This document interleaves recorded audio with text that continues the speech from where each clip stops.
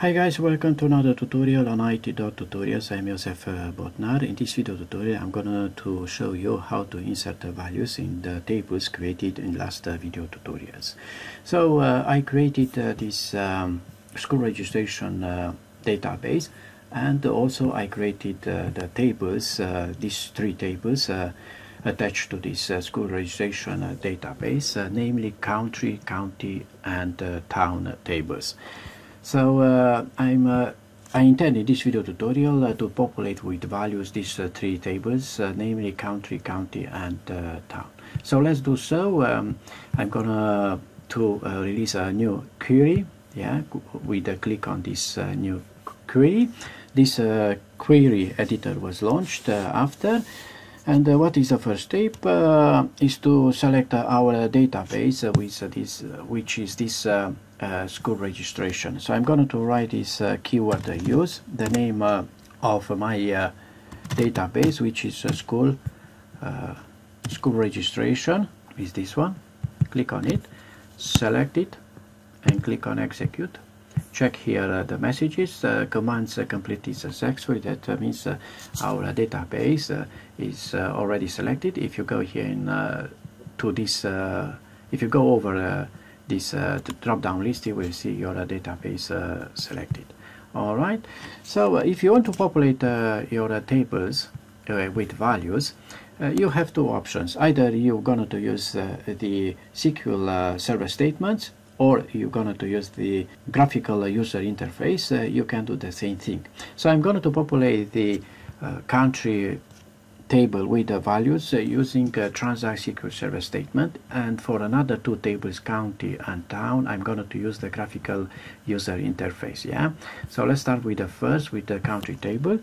So to insert the values into a table, you have to use this keyword insert, and after another keyword into the name of the table, which is country, and another keyword values. So enter, because I like to use another row to insert a value into table. I'm not going to continue this row. Parentheses, inside the parentheses single quote, and inside the single quote I'm going to write the name of the country. So the name of the first country is United Kingdom.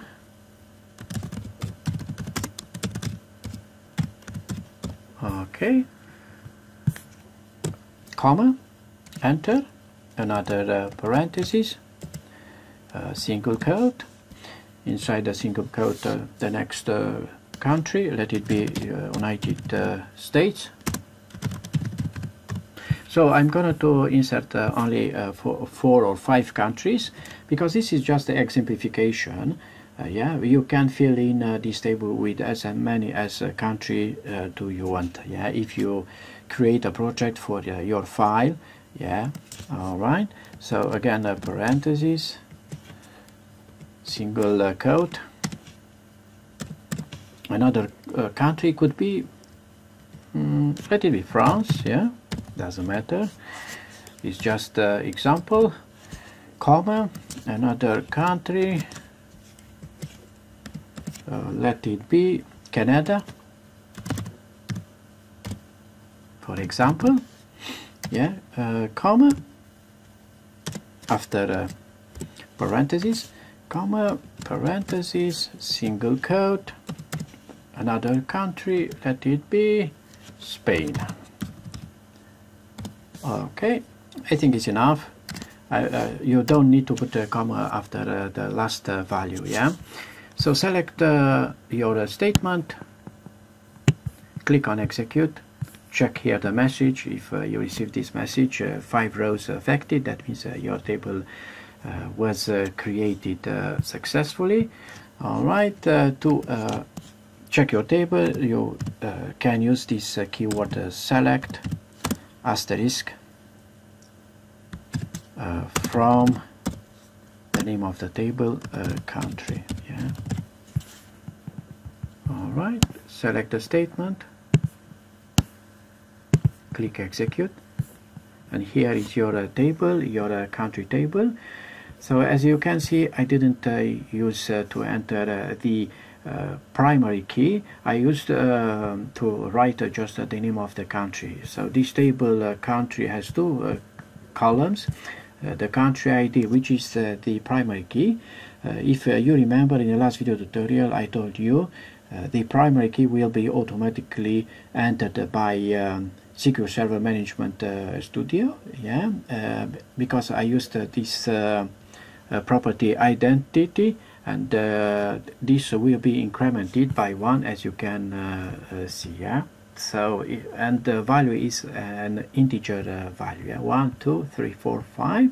So this is the primary key, and the next column is the name of the country, as United Kingdom, United States, France, Canada, and Spain.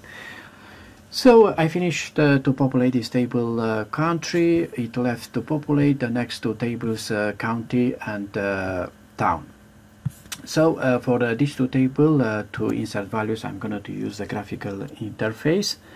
All right, right click for to do so, and select this edit top 200 rows.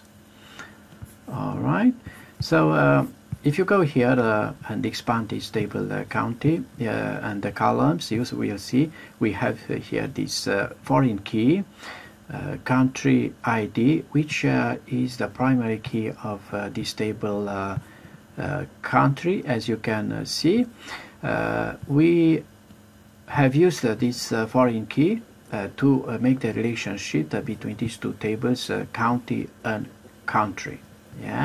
And I'm going to use here to enter the primary key of this table country, to make the relationship between these two tables, county and country.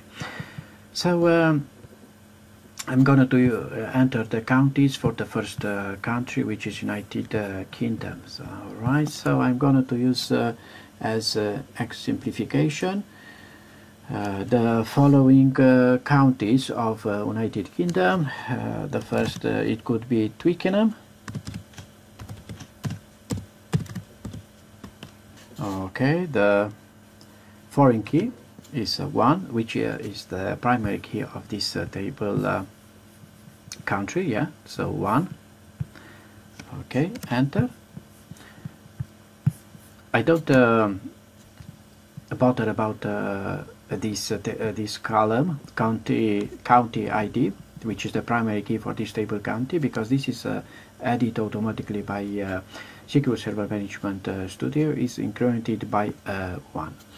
Alright, so another county of UK could be Surrey. So again 1. I'm going to populate with 4 counties of this country, UK. Another county could be Sussex. Okay, again 1. Enter. And the last what I'm going to use in my example is Essex.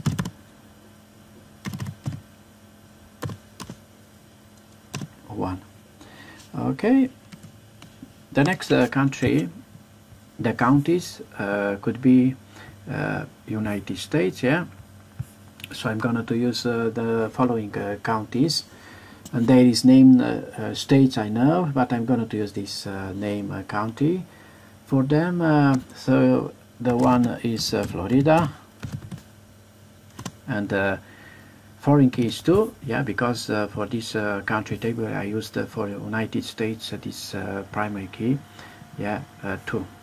So I'm going to use here 2. Another states of United States is California. Again 2. So I'm going to use for the next country just 2 counties for each of those countries. So for United States I use these 2 counties which is named states in United States, Florida and California. The next country is France. So I'm going to use the following counties for France. Lorraine.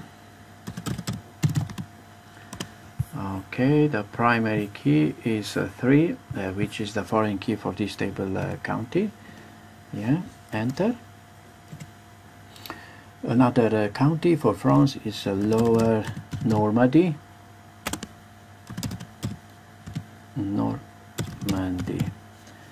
Okay, and the foreign key is 3. Okay, you can expand this column if you want. Alright, the next country is Canada. Okay, I'm going to use the following counties for Canada. British Columbia,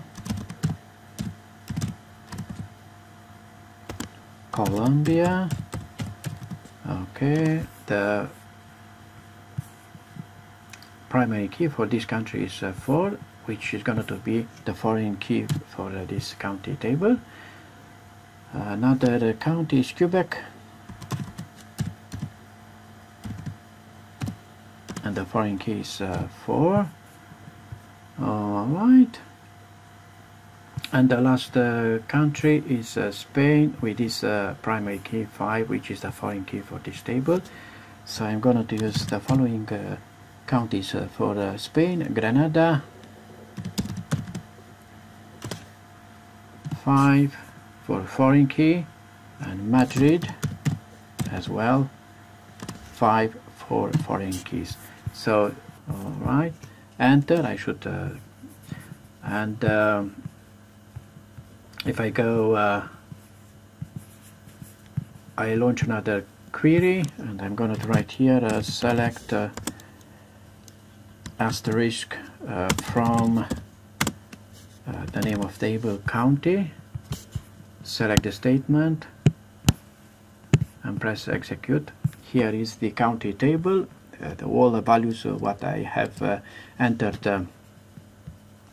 a few seconds ago. Yeah, Twickenham, Surrey, Sussex, Essex for United Kingdom, Florida and California for United States, and so on for another countries. I'm going to close this as well, and here I've got a county table, so I need a county ID, yeah, to make the relationship between town and county, because this table town, as you can see, has the county primary key as foreign key. So in this way I make the relationship between a town and county. So I'm going to select this table, right click, and select this edit top 200 rows. And now I'm going to fill in this table with the towns which belongs to each these counties. Alright, so the first is Twickenham. Okay, so for Twickenham the primary key is 1, so I can use the same town, because the town has the same name as the county. I'm going to copy this and paste it in here, and the primary key is 1. Good, enter. I'm going to use just one town for each county, and for one county I'm going to use 2 towns just for exemplification. So alright, another county is Surrey. For Surrey I'm going to use this Esher town. Okay, and foreign key is 2, yeah, because the Surrey has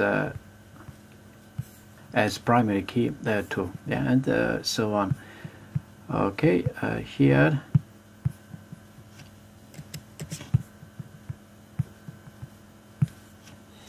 the next one, I'm going to write Brighton.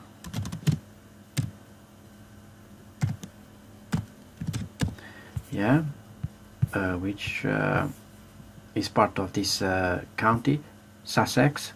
So the primary key is 3, and foreign key will be as well 3. Okay, enter. And here for this county Sussex, I'm going to use 2 towns just for exemplification, to see how this primary county works as a foreign key for this table town. Yeah, so I'm going to write this town Horsham. So I'm going to use the same foreign key 3 for these 2 towns, Brighton or Horsham, which belongs to this county Sussex. Alright, the next county is Essex, and I'm going to write here Brentwood. The foreign key is 4. Enter. I'm going to continue with United States for these 2 counties or states from United States, Florida and California. So the primary key is 5 and 6. Okay, so I'm going to write Miami for the first state. So the primary key is 5. And another for California, Los Angeles. And the primary key is 6, and as a foreign key here is 6. Enter. Now for the next country, counties of the country is France. So there is Lorraine and Lower Normandy. So for the first is Metz. The foreign key is 7. And Cayenne. And the foreign key is 8. Okay, and the next is British Columbia and Quebec. These 2 counties belong to Canada, and the primary key is 9 and 10. Okay, so for British Columbia, Vancouver. Alright, the foreign key is 9. And Montreal for the next one. Montreal, the foreign key is 10. Enter. And the next, the last one is Spain, which with these 2 counties, Granada and Madrid. Primary key 11, 12. All right. So Trevelez, 11. Enter. And Madrid 12. Yeah, it's right. Good. Enter. I'm gonna go here. I'm gonna to release another query. Select asterisk from town. Select your statement. Click execute. And here you go. This is the towns which was populated into this table town. Okay, now each of these tables select asterisk from country. Alright, select this statement and execute. Alright, so all these 3 tables, country, county and town, was populated with these values. So country, United Kingdom, United States, France, Canada and Spain. The next one is, and I need a query for this table, county. Execute. All right.